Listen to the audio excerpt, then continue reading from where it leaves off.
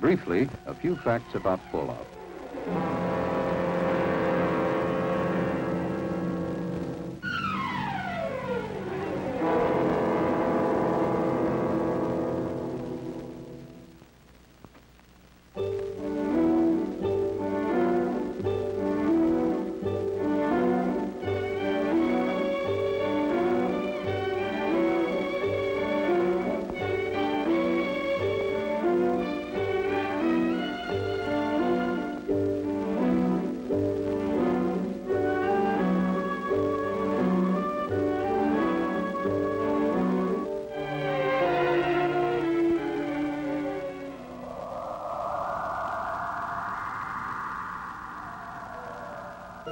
To begin with, it may be surprising to know that radiation is something we live with every day. It has always been with us. Our own sun, like each of our millions of stars, is a raging nuclear furnace that shoots out showers of tiny particles along with invisible rays that we call radiation. In an average lifetime, a person might expect to accumulate about 10 Roentgens, not enough to affect his health. We don't worry about these small amounts of natural background radiation. But to safely handle larger amounts, we must keep our distance and shield ourselves. For as the amounts increase, so do the dangers. The amount of energy generated by a nuclear explosion is enormous. Near the crater area, there is almost total destruction from blast and heat.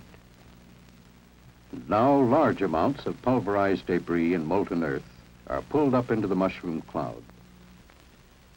The radioactive atoms produced in the explosion join with the particles of earth and debris. The mushroom-shaped cloud forms and climbs higher. It now contains billions of highly radioactive particles that we call fallout. The winds of the upper altitudes blow on the cloud, sending it in one or more directions.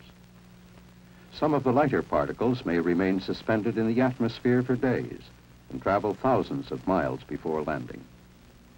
But the heaviest particles drop to the ground within 24 hours.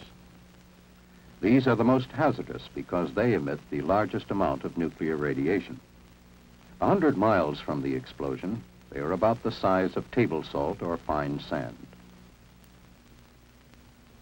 Within an hour, after a massive enemy attack, fallout would begin to be a serious problem in the vicinity of any nuclear ground burst.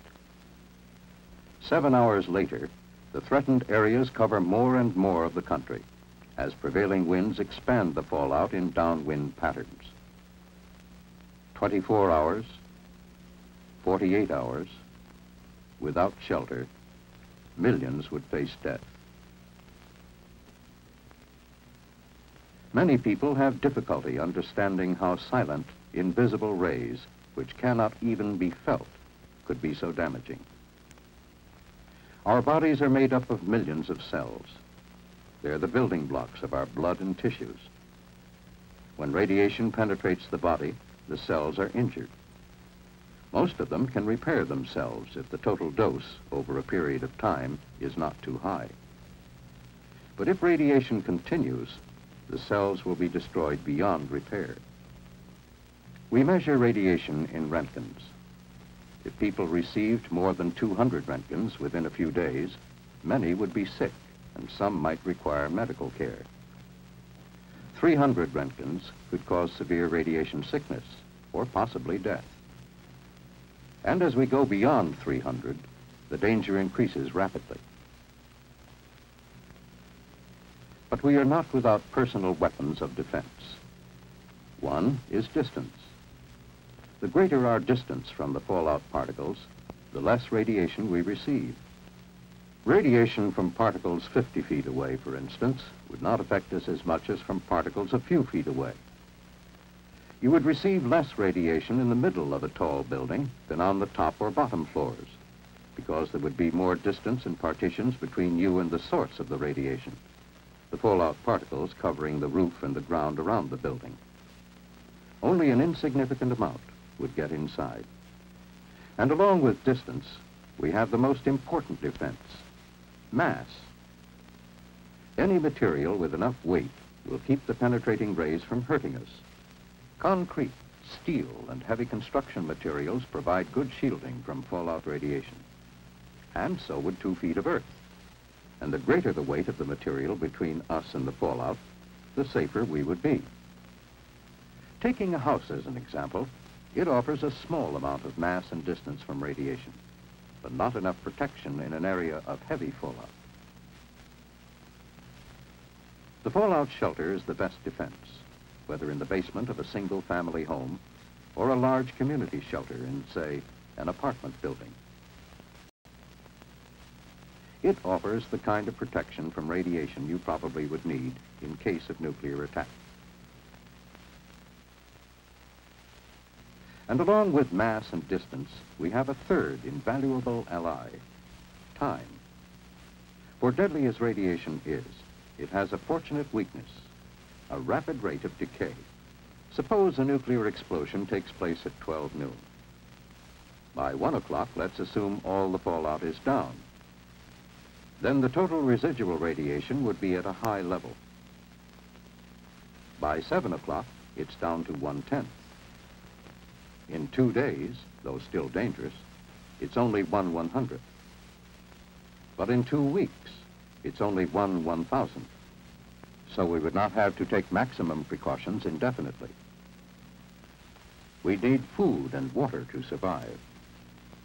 But if fallout settles on your food, the food itself isn't harmed or made radioactive, since radiation only damages living tissue. You simply remove the fallout particles using everyday methods of food preparation, peeling, wiping, or washing. Fallout swallowed accidentally with food or in drinking water would do you no immediate harm. But for long-term safety, it's best to filter the fallout particles out. Actually, the hazard from contaminated food and water is very small compared with that from external gamma radiation. And hungry or thirsty people or animals should not be denied food and water because of possible contamination. If we remember these facts, if we act on them intelligently, we can increase our chances of surviving nuclear attack. And the key to survival is adequate shelter. That's why the federal government has a nationwide shelter program. The goal is adequate fallout shelter space for every man, woman, and child. And this goal can be reached. For with knowledge of radiation, we can face the facts about fallout and take action to protect ourselves against this hazard of the nuclear age.